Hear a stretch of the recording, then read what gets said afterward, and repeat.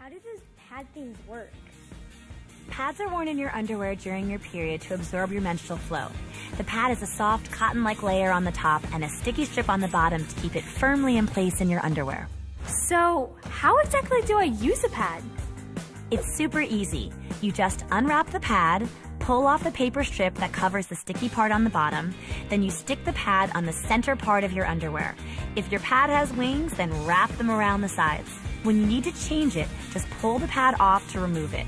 Fold it up and put it in the wrapper from the new pad you're going to use, or you can wrap it in toilet paper. Then just throw it away in the trash can. Most girls' restrooms also have little trash cans next to the toilet where you can put your used pads and panty liners. Oh, so that's what those are for.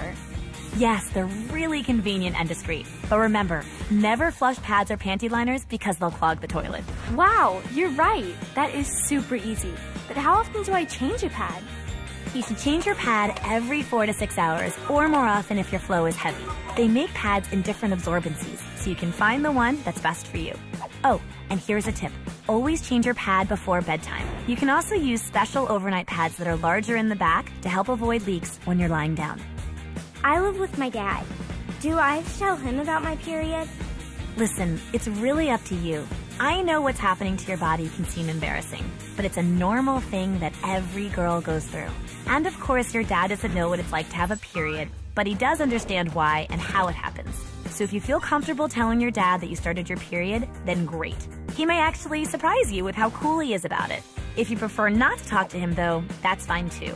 If it makes you feel more comfortable, then talk to your mom, a step-parent, a friend's mom, or another adult you trust, especially if you have questions before you start or need someone to buy you pads so you're prepared when you do start.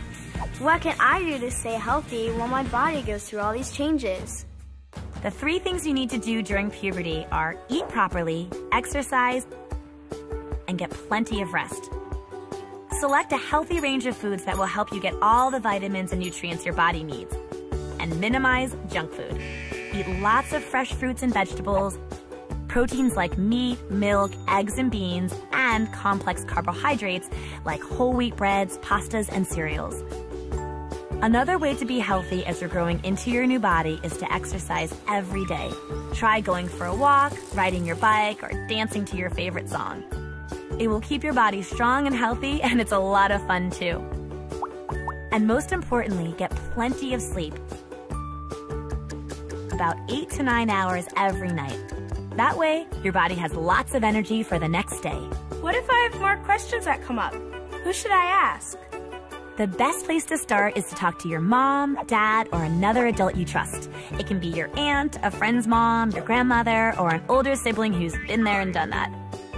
I know that asking questions about puberty may seem a little embarrassing at first, but don't be afraid. They've all been through puberty themselves. So when you have questions, don't wait. Start the conversation. Trust me, you'll feel better after you do. And you'll feel good knowing that the people you love and trust can be there to help.